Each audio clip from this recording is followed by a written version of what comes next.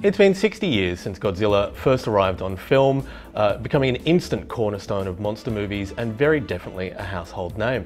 And now 28 films later, and his most recent version, the 2014 directed by Gareth Evans number, is just about to hit home entertainment and digital media. Now Owen Paterson is an award-winning production designer who worked on the film, and he's joining us to have a couple of chats.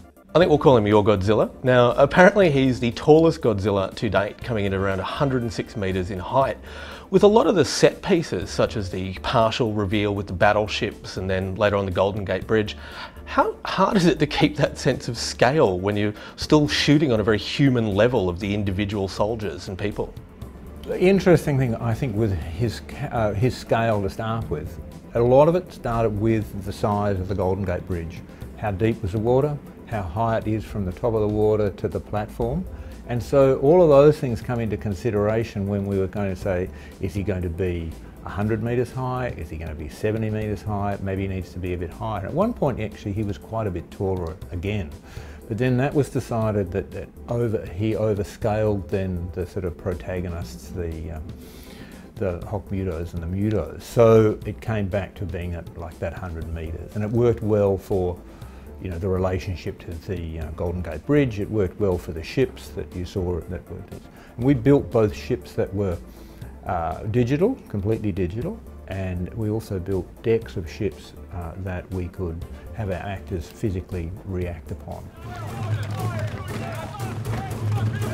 Striker, there's civilians on the bridge! Hold your fire!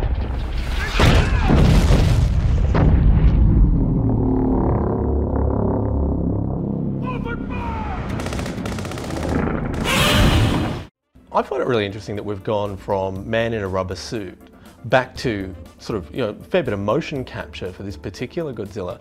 Does having that make it easier to fit him in as a character, as a real concept for the film? When you're making a contemporary film these days with the ability of visual effects to produce something, a digital character, be it a human being or a monster like Godzilla or a monster like the Hokkmudos,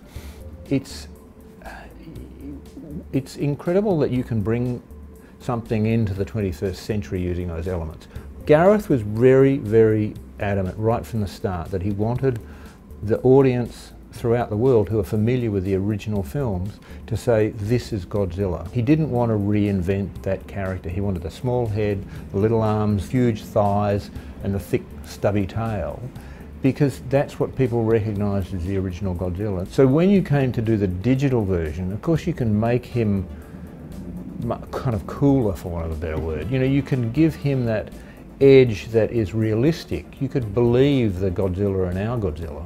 The visual effects guys, Jim Riegel and his huge team, are geniuses. They really put together the kind of perfect piece of movement, whether they did motion capture or whether it was animated, but they got all of those muscles that you would expect to move at a particular moment that we just accept.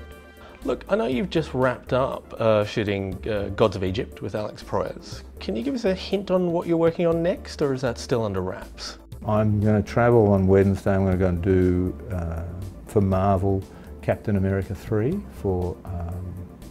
which is a continuation of the story of the Winter Soldier.